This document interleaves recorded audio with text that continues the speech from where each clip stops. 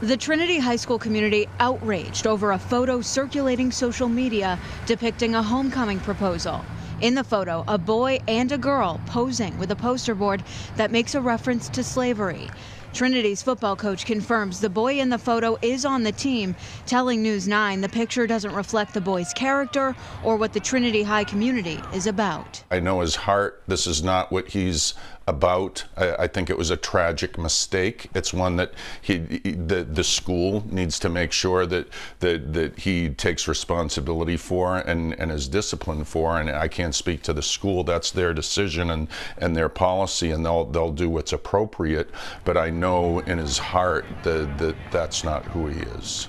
The president of Trinity High School writing on the school's Facebook page, saying in part, quote, "We received a report this afternoon that one of our students made an extremely inappropriate post on social media.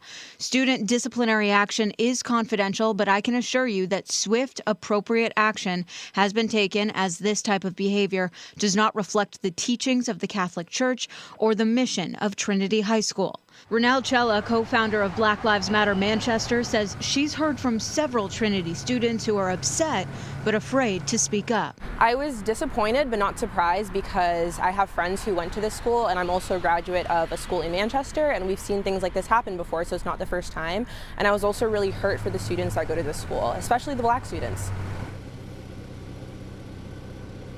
Now, Trinity's president also said he is disappointed this happened and apologized to all those affected by this post. Live in Manchester tonight, Marissa Tansino, WMUR News 9.